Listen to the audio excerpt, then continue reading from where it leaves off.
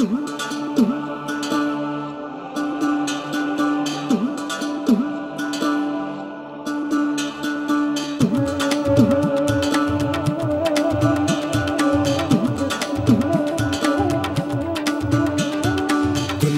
जब सोई हो तुम जाग जाते हो, पहले रब के सामने तुम हाथ उठाते हो, फिर मखलूक की खिदमत में तुम झुक जाते हो। दूध की ये नेमत हम तक पहुंचाते हो। तूने जीवन की तस्वीरें रंगों में है ढाली, तेरे दम से है आती हर घर में खुशहाली। खुशहाली हो, खुशहाली, खुशहाली हो, खुशहाली।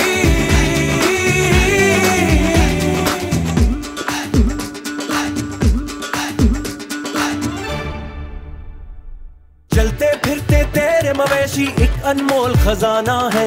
हर बीमारी हर तकलीफ से तुमने इन्हें बचाना है। याद है रखना तुमने अपनी पैदावार बढ़ाना है। आगही और इल्म के हर पहलू को अपनाना है। हो जो सेहतमंद कौम समझो हमने मंजिल पाली। खुशहाली हो, खुशहाली, खुशहाली हो,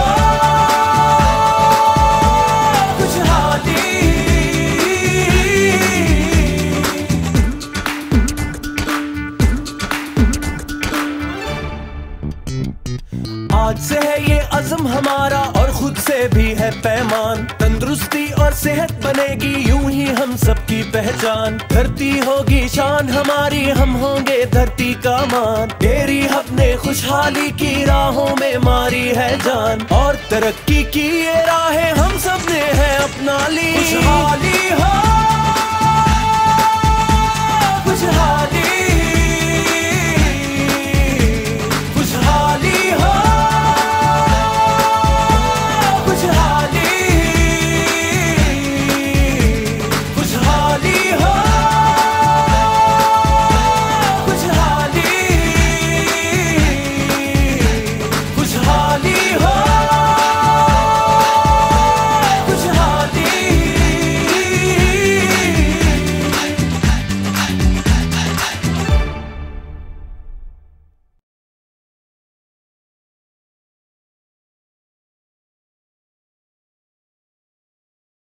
Assalamu alaikum viewers, Dr. Nasir and Ruby Anam, your hosts, are back with a program on calf rearing from our Dairy Hub training programs. Viewers, it is estimated that presently 15 million young animals exist in Pakistan. These young animals are bred according to outdated traditional methods, due to which they suffer from malnutrition and other problems, which eventually result in their inability to yield better milk and meat production in future, which they would otherwise be capable of if raised properly.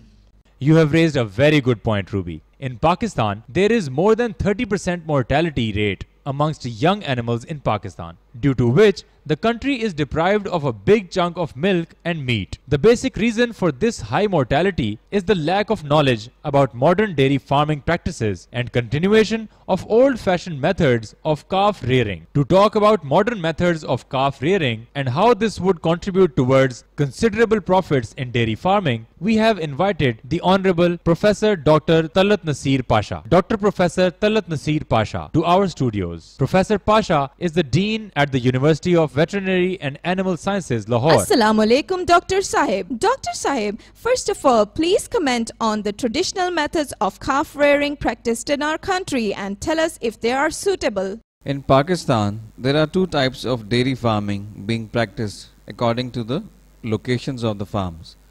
One type is peri-urban, in which farms located on the periphery of urban centers like Karachi, Lahore, Faisalabad, Gujranwala, Rawalpindi, etc.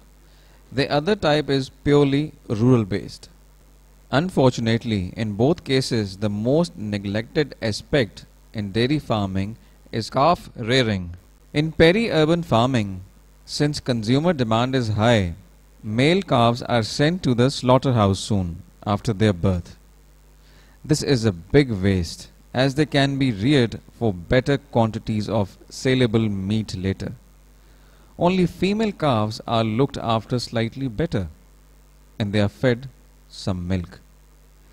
In rural dairy farming, both male and female calves are reared to some extent, but as Dr. Nasir stated, the mortality rate is very high.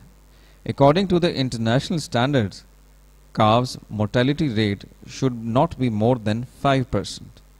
And to meet this requirement, proper calf rearing plays a vital role.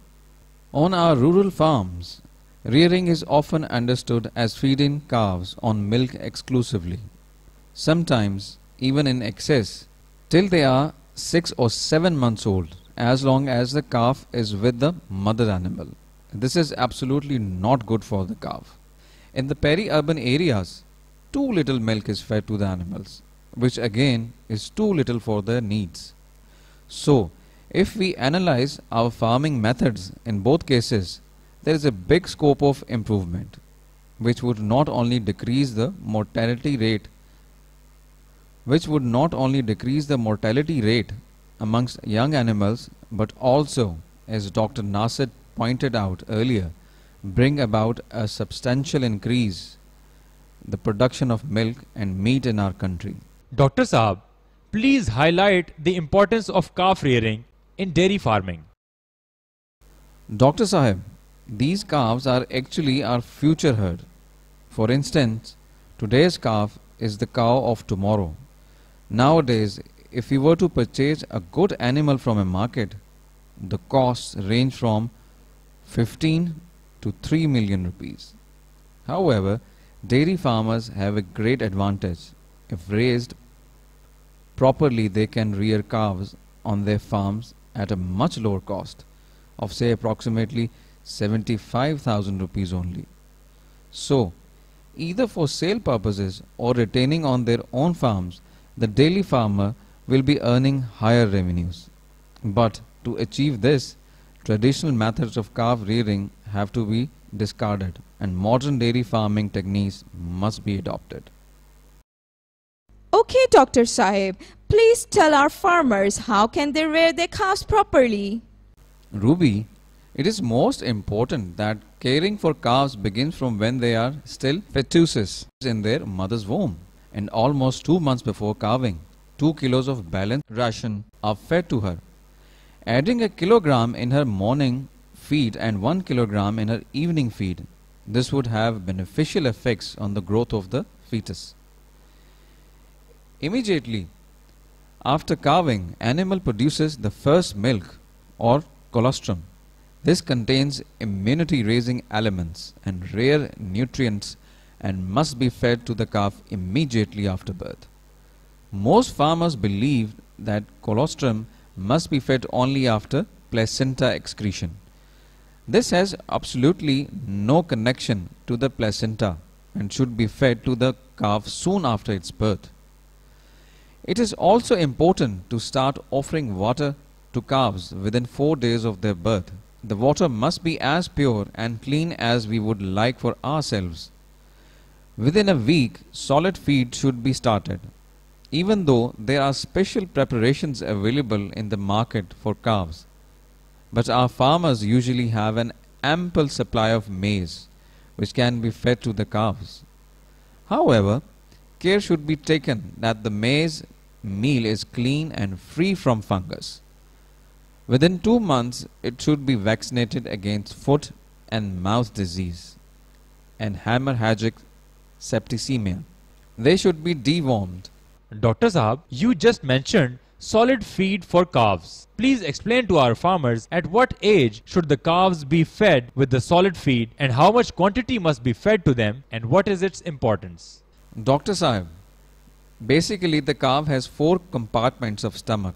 When only milk is being fed, just one compartment is activated. Farmers have to try to introduce solid feed as soon as possible so that the rest of the 3 compartments are also activated, thus increasing the ability to absorb more nutrients and enhance growth. Feeding of solids should be initiated 1 week after a calf's birth. Calf feed must be easily digestible and could include maize, soya bean, vitamin powder, minerals, canola meal, etc. Once a calf starts consuming 800 grams of solid feed, one-time milk should be discontinued. And later, when its consumption increases to approximately 1100 grams of solid feed, the second milk serving may also be discontinued.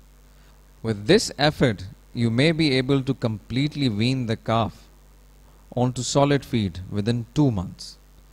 This has an additional benefit of a daily weight gain in the young animal as well. Dr. Sahib, if our farmers were to fulfill all your suggestions, what economic benefits can they look forward to? Well, I can tell you that if a calf is fed on milk only for say 8 months, not only is milk more expensive to feed, but the calf's weight gain is a meager 250 to 300 grams daily, whereas it has much more potential for growth. But if calves are weaned onto solids within the first 2 months, local breeds of animals gain approximately 600 grams daily, and cross-bred animals gain about 700 grams to even 1 kilogram weight gain daily. This would mean that if you are breeding the animals for meat, they can be slaughtered earlier and profits gained. Or if you are raising them for milk, then their early maturity will prepare them for early insemination and subsequent milk production. Ultimately, if calves are raised according to these principles, looking at it holistically, just by reducing consumption of milk and feeding a calf on solid feed as advised can benefit the farmer by 10,000 to 12,000 rupees. Now, let's check out the conversation between Chaudhry Abdul Hamid and Fazlu with Saima ji on calf rearing. है मुबारक आज का दिन तू खुशी से कर जगाली हो खुशहाली हो खुशहाली हो खुशहाली हो खुशहाली है मुबारक आज का दिन तू खुशी से कर जगाली है खुशहाली.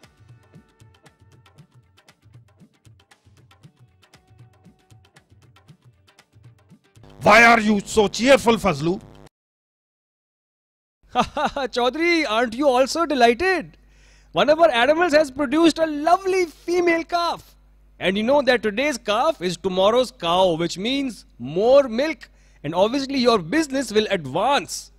You know, Chaudhry Sahab, I predict a huge dairy farm for you very soon. To celebrate all of these auspicious happenings, I've already brought sweets to distribute to people. Well done. Here, give me a laddu. How are you doing, Chaudhry? Hey, hurry and give Saima ji some sweet too. Thank you, but what is the occasion? Our buffalo gave birth to a beautiful female calf. This is indeed good news. I hope you fed the newborn calf first milk or colostrum Let yet. the cow excrete placenta, then we will feed the calf colostrum. The newborn calf must be fed colostrum immediately. But Saima ji, since centuries we have never fed colostrum to the calf immediately, but wait till the mother cow expels the placenta. Chaudhry Sahab, centuries ago people also wore leaves. You should also wear them now. But please, don't go near the animals when you're wearing them. Chaudhry, it is sensible to feed the newborn colostrum immediately after birth. All right, Saima ji. I'll do as you say. But please, tell me if why this is necessary. According to doctors, colostrum contains vital ingredients which protect calf from disease by boosting its immunity and also helps in digestive system. In addition to its mother's milk, the calf must also be served clean water within 4 days of its birth. Really, Saima ji, I am most obliged to you. The information you gave me has always benefited me. When a calf is 1 week old, solids must be introduced in its feed like fodder and concentrate. By the 2nd week, it must be dewormed and vaccinated. You are absolutely right. I'll feed the calf colostrum right away. But please tell me, where do I find nearest veterinary doctor? Chaudhry, right next to our village in the next town. Really? And I didn't even know that. Chaudhary Sahab, I'm getting a bright idea after listening to all of this talk. Bright idea. Well, not that it is possible. But anyway, tell me, what is it? If Saimaji says a veterinary doctor is available so near to our village, I should get you an appointment for a full medical checkup. What the hell? Viewers, you heard the conversation of Chaudhary Abdul Hamid and Fazlu. Dr. Sahab has also given us some very important information today. We have learned that using updated ideas in calf rearing can ensure profits for any dairy farm. As we have heard, firstly, it is important to feed the newborn calf with colostrum immediately after his birth. On the 4th day after its birth, it must be served water, and on the 6th day, it must begin consuming solid feed. This guarantees the calf's health and the dairy farm's success. It must be dewormed and vaccinated when it is 2 weeks old. As Dr. Pasha very aptly stated, today's calf is tomorrow's cow. So if we want dairy farming to progress and ensure good profits, we must remember that calf rearing, according to the points discussed in this program, must be followed. Thank you so much for coming to our show today, Dr. Pasha. You are welcome. With this, our show comes to an end, and Dr. Nasir and Ruby bid you farewell till we meet again with a new episode of Dairy Hub Training Program. Allah Hafiz.